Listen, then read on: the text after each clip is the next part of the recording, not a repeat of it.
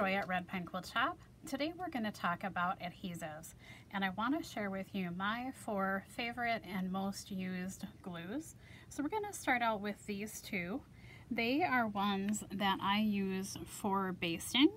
I use them for basting when I'm piecing instead of actually pinning. And the one that I use the most is the seam aligned glue. So it's the one here is the one that I use the most, but I also use the glue basted.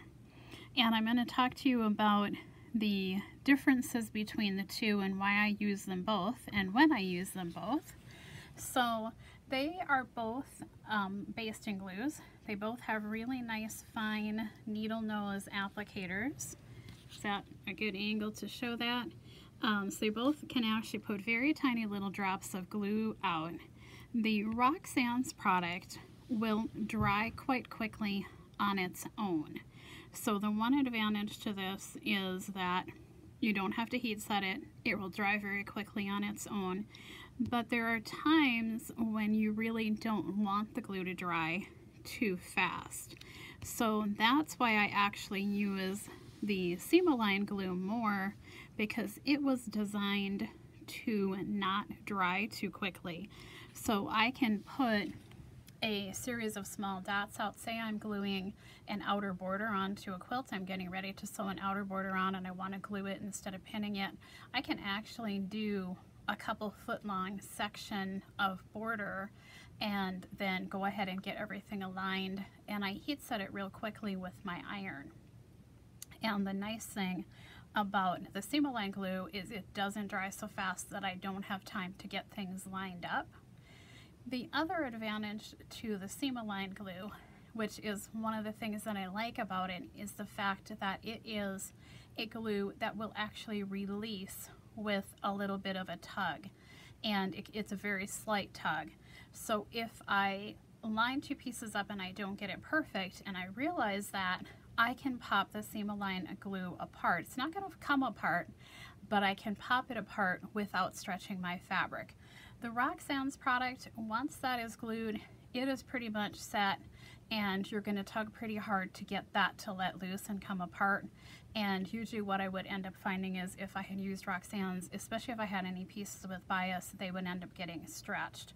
So I prefer the seam aligned glue because it is a light release if I do need to take something apart and go ahead and reposition it, reline it up and glue it.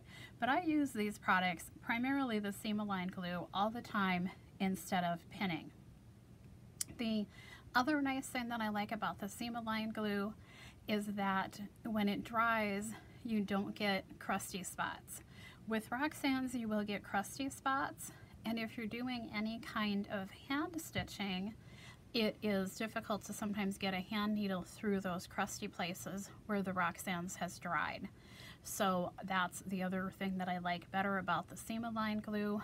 If you are doing applique and maybe you're glue basting a needle turn applique piece in place and you're planning on, you know, hand whip stitching that applique down, or you're going to hand blanket stitch it, I like the seam aligned glue for that, because I can hand needle through it and I don't have those tough spots.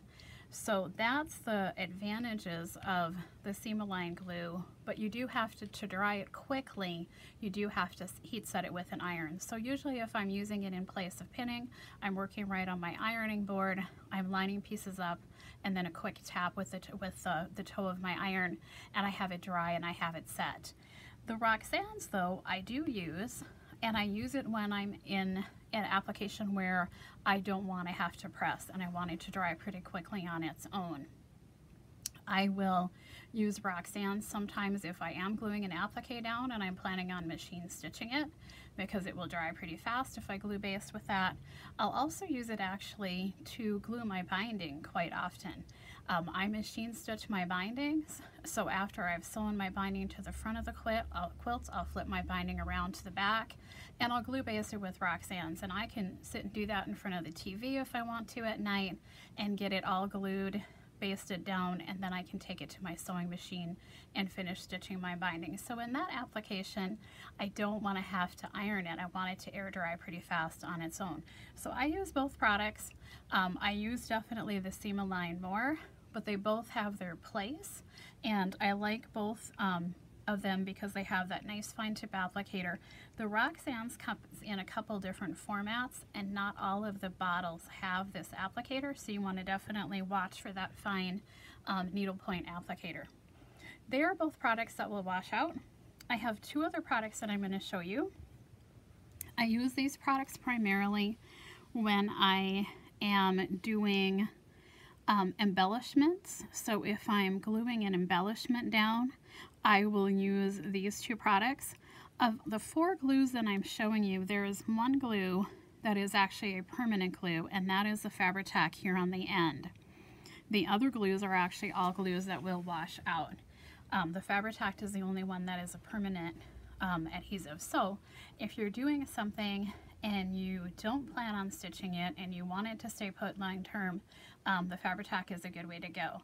It is not a glue though that you can hand needle through, and it's going to gum up even a machine needle if you try to machine needle through it.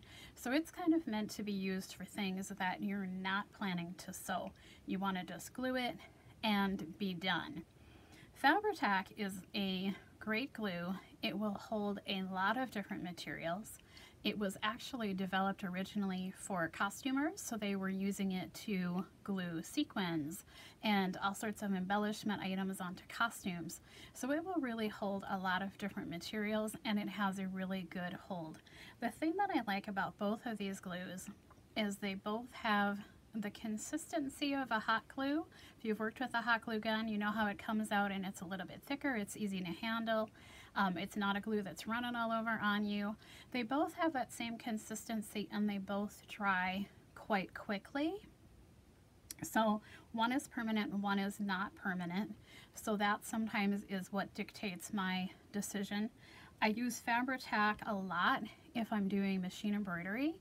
If I'm doing freestanding lace or dimensional projects, the Fabri-Tac is a great glue to glue like the walls of a freestanding lace house together. It works wonderful for that. And the Tacky Glue will work as well. It, like I said, is one though that does wash out, so you know you want to make sure you think about the application.